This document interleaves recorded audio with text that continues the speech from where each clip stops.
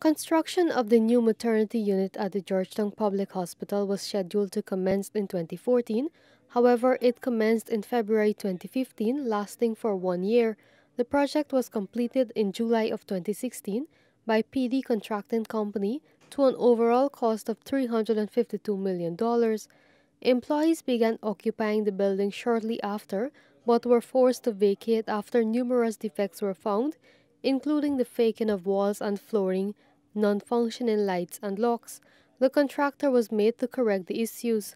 In his address today, Chief Executive Officer of the hospital, retired Brigadier George Lewis, expressed hope that there will not be further issues with the building, as he blasted contractors for not taking pride in their jobs. It is my hope that contractors take greater pride in the manner within which they perform their duties, so that projects can be completed on time and without defects.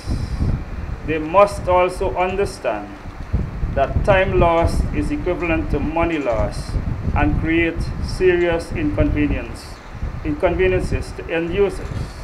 The institution is hoping to improve the safety of mothers and children with the extension of the facility.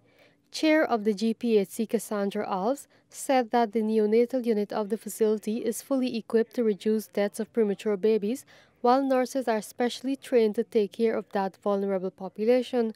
Head of the Obstetrics and Gynecology Program, Dr. Lucio Pedro, disclosed, however, that the unit will not put an end to the situation where 4 patients are being made to sleep on one bed.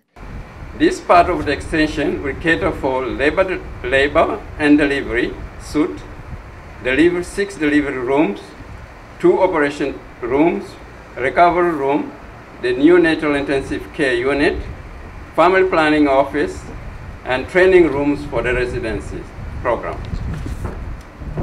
This is the first part of the planned extension. We eagerly await the start and completion of the extension of prenatal wards and postnatal ward, where at the moment you may find 4 patients in one bed, 2 mothers and 2 neonatal. He added that one of the biggest challenges in the department is to decrease the instances of maternal and neonatal deaths. Dr. Artenisa Hamilton, who is the Maternal and Child Health Officer, revealed that the Inter-American Development Bank is on board to provide additional equipment and staff training. Bibi Katun, Newsroom.